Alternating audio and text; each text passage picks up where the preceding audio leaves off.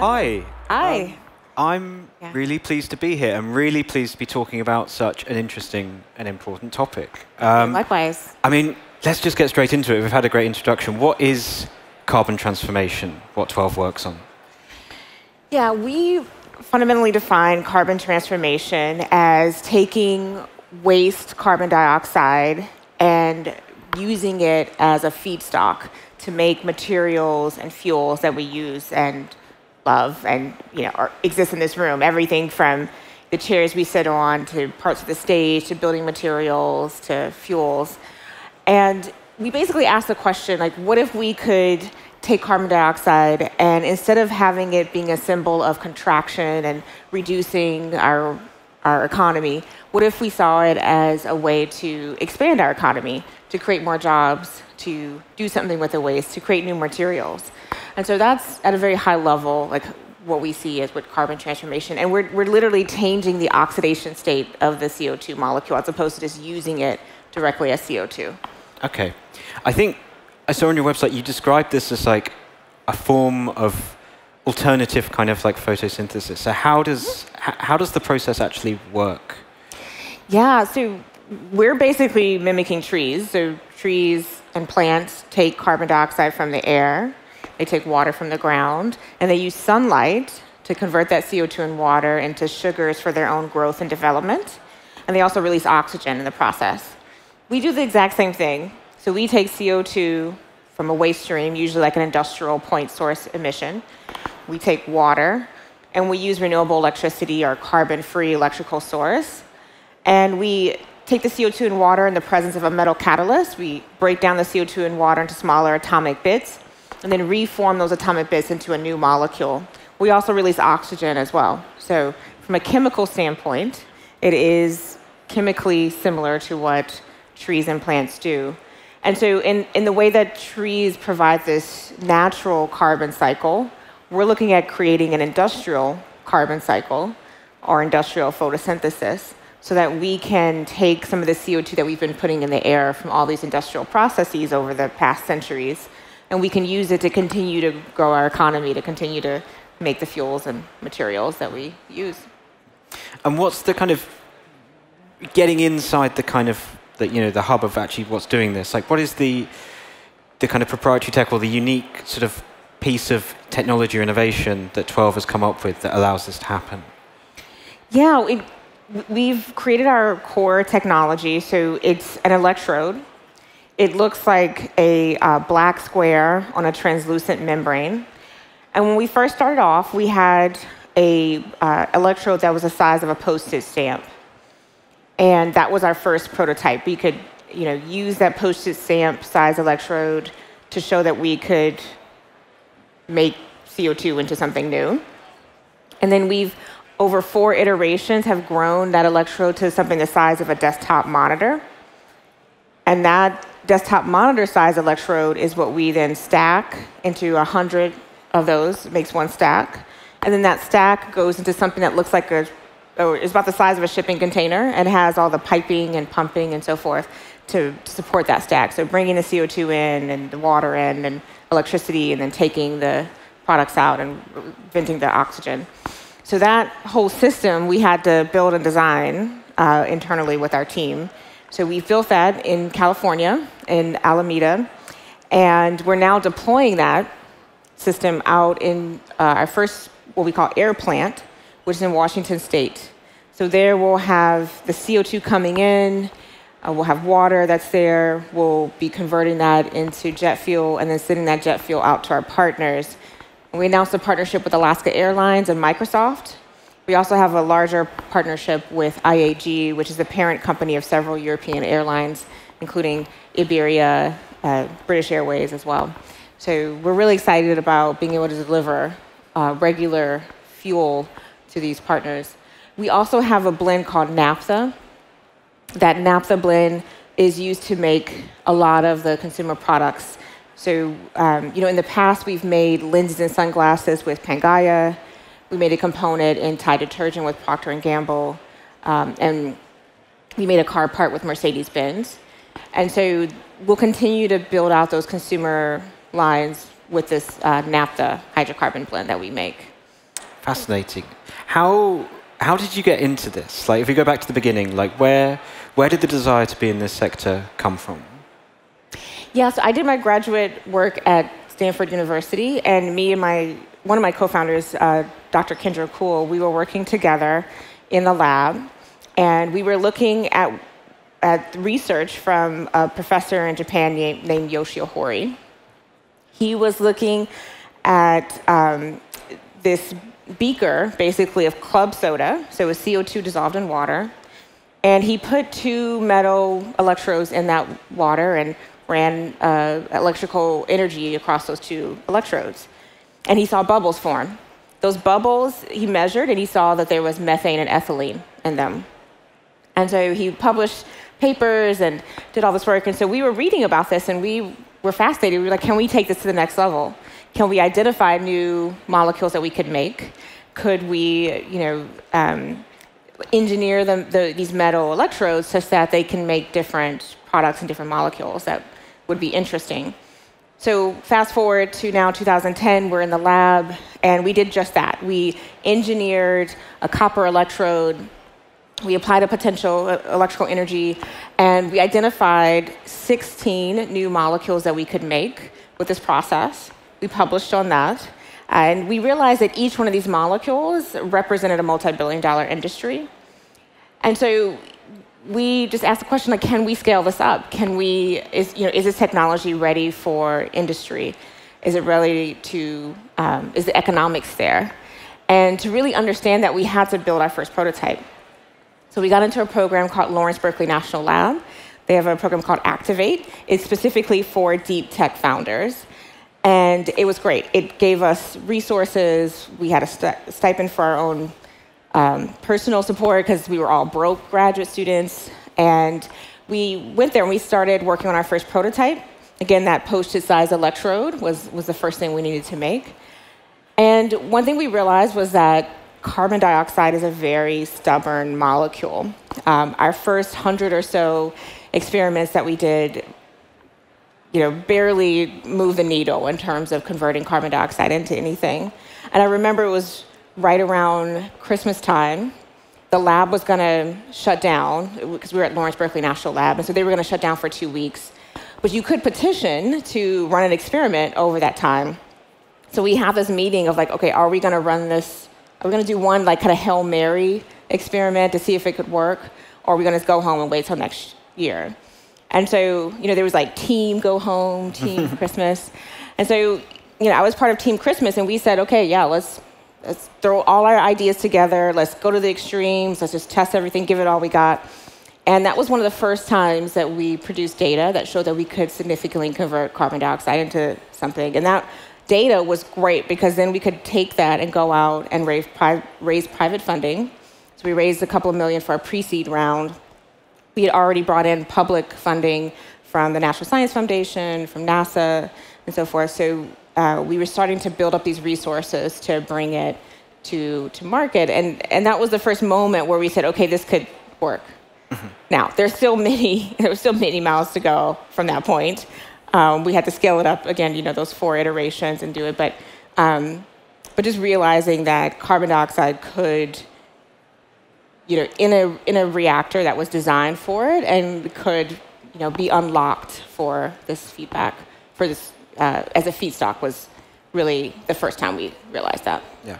So the proof of concept kind of evolved out of you being based at university. Could you tell us a bit about your background? Because I believe it's engineering, that's your specialty. Mm-hmm. Like, how important was that to getting you into this field?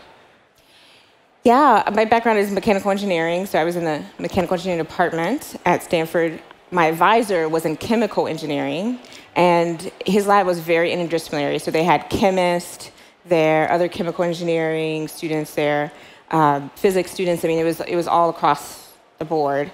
So I do think work these days, this deep tech, like when you're doing something, you're bringing new physics to the market, you can really come at it from different angles. You almost need, people who can look at a problem in different ways and, bring all this together. Because our reactors now, again, that has these electrode stacks. I mean, there's mass transport considerations. There's the electrochemical reaction that's happening in there. So that's typically chemistry or chemical engineering. There's stress and strain. So again, like the mechanics of it. There's electronics. So we have electrical engineers that we hire that we bring together. And so for me, like having that mechanics lens, the understanding the thermodynamics of it, and understanding kind of electrochemistry was really fundamental to bringing this reaction together. But then also having a breadth of, knowing that other people needed to look at the problem and help us build this product was really essential. Do you have any advice for founders who maybe have seen something that they think is interesting or has potential, perhaps something that someone they know is working on in a different lab or something they've stumbled across online, but they're not themselves a specialist in the field? Do you need to be a subject area expert to be a founder, or can you bring in the expertise and still succeed as a generalist or someone who's working from the outside?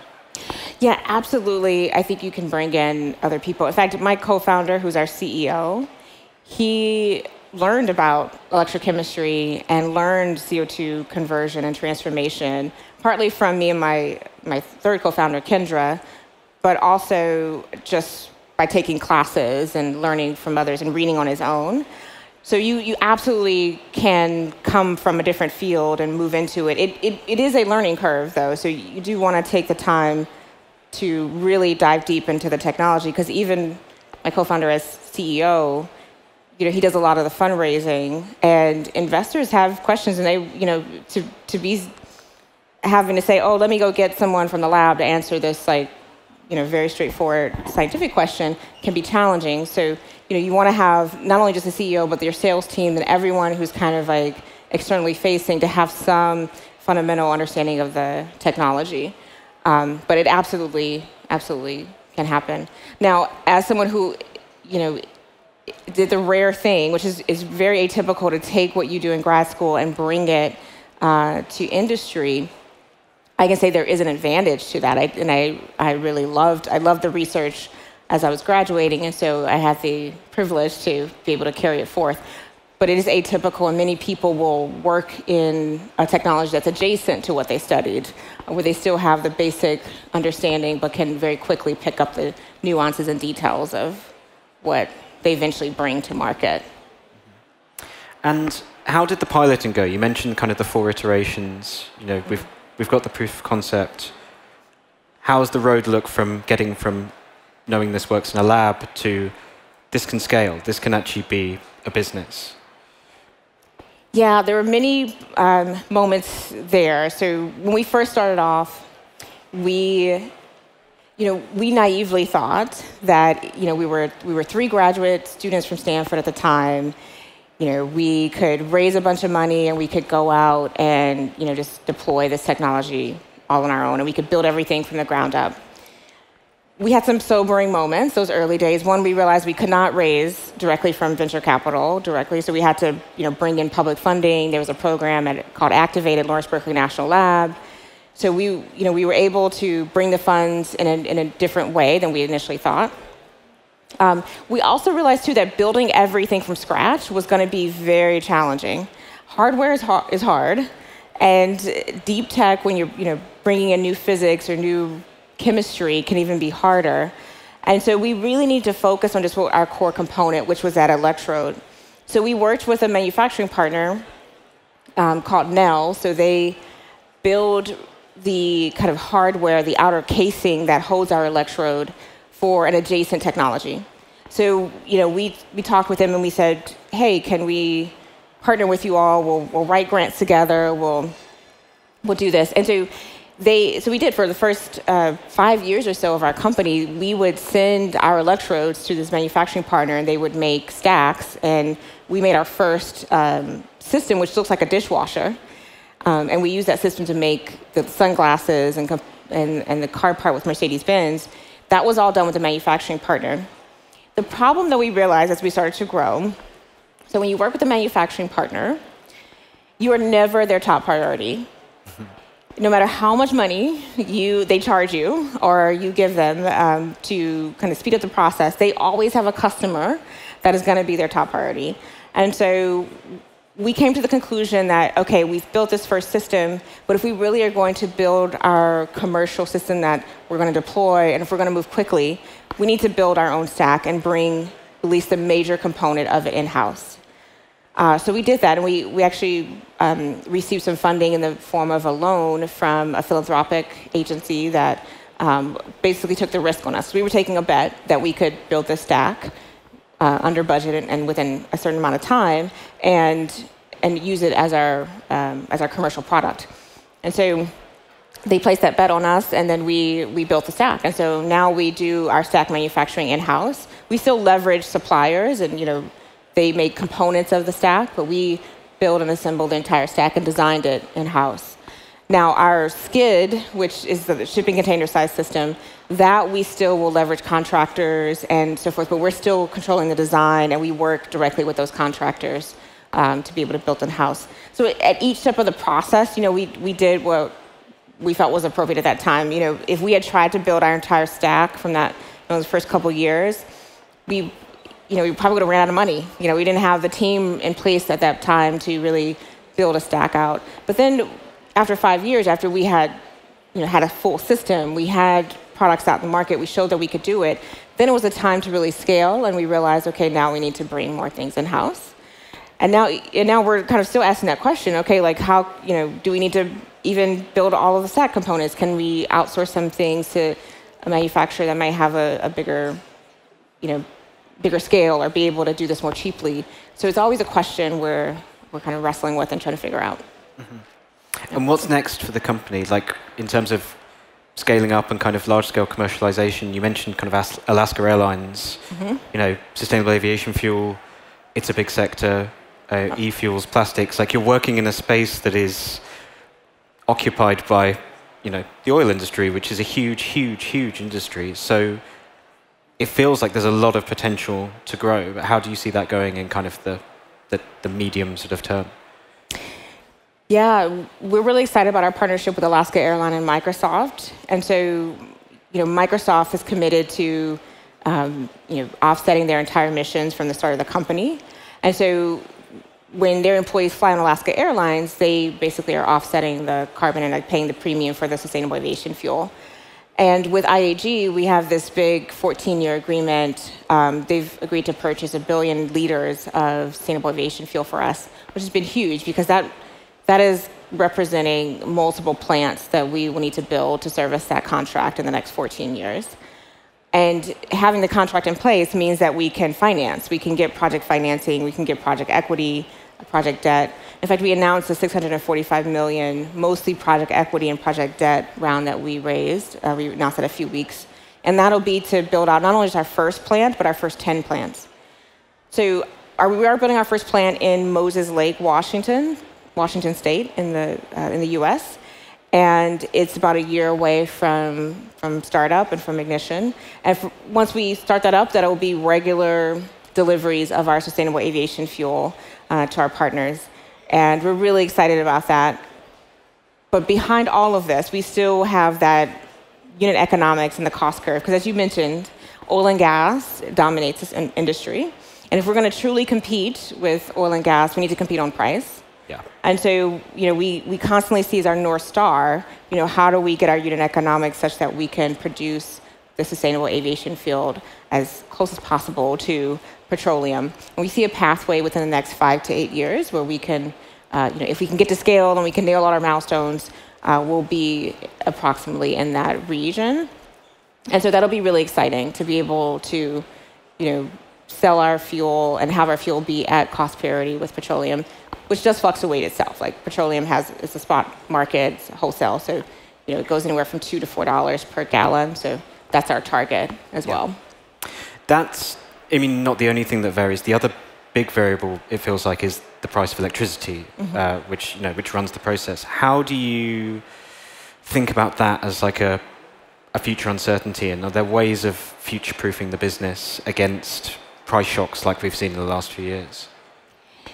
Yeah, so electricity is interesting because when we first got started 10 years ago, hands down, renewable electricity was the cheapest form of electricity out there. you can get these 20-year power purchase agreements for renewable electricity. The difference today, though, is that those power purchase agreements are becoming more expensive because we are in competition at the moment with kind of data centers, with AI and crypto and so forth. And we've had to go in and really see that trend and go in and find the land that may not be attractive to a data center. So maybe there's no fiber laid there, in which case that'd be an attractive spot for us. If there's electricity and there's a railway, we can bring in CO2 and take out jet fuel. So our project team has been really great at being able to find these one-off sites. But in reality, it is something we'll have to look at for the long term.